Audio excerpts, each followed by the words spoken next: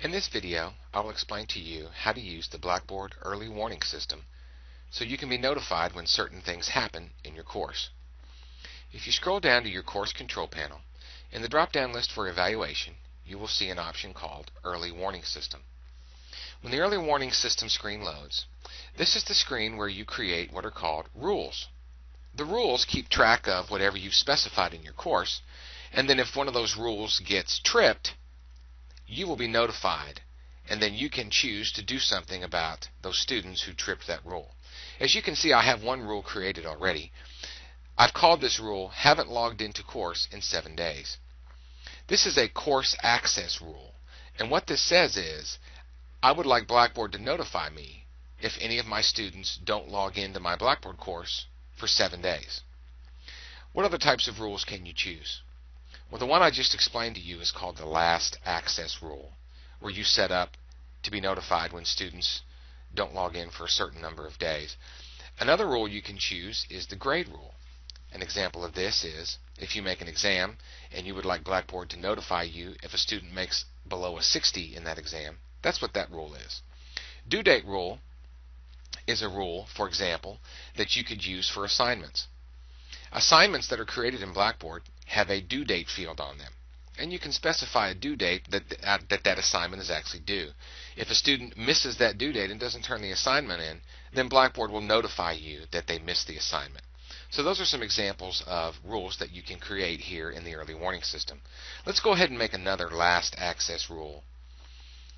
I'm going to call this one haven't logged in 14 days. And Blackboard will notify me if a student has not logged into my course in 14 days. I'll click the Submit button, and now I have my rule sitting here in my early warning system.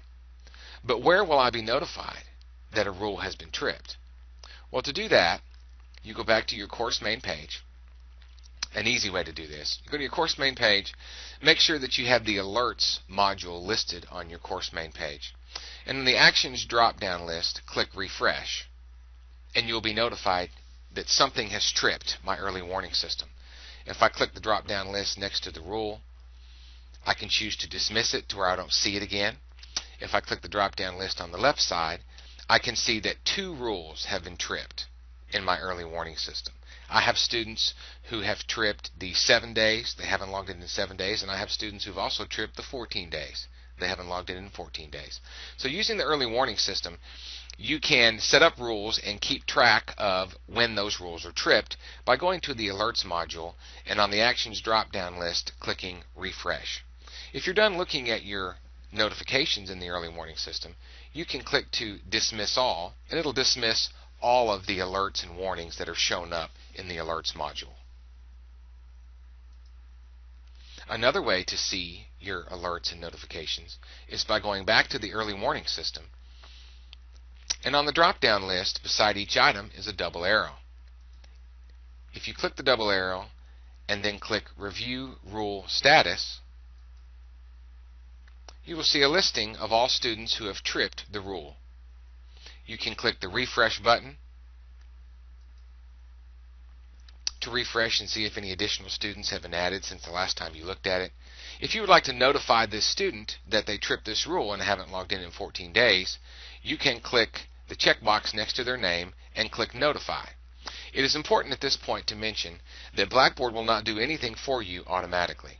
Blackboard will not notify students when a rule has been tripped on your behalf. It must be intentional, and you must initiate the notification to the student.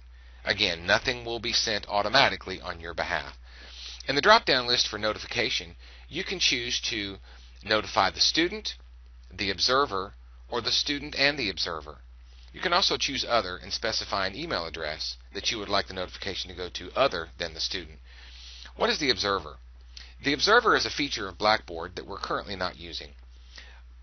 But here's an example of how you might use the observer. For every student in Blackboard, we have the ability to specify for that student who their observer is.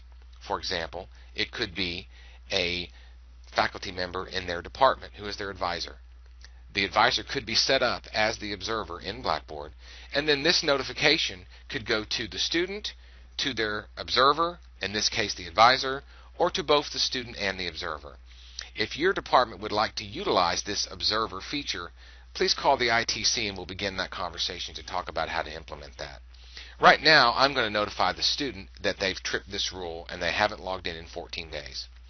If I click to notify the student, the next screen that will pop up is an email screen that and this is going to this particular student. I can choose to add additional recipients like their advisor or their department chair. If it's an athlete and the athletic director would like to be notified, you can notify him there. I can specify a subject and I can specify an email message. I click the submit button and the student will then get notified by whatever I just told them. So that's the early warning system and how you can keep track of things that happen in your course and how easily you can notify students once those rules have been tripped.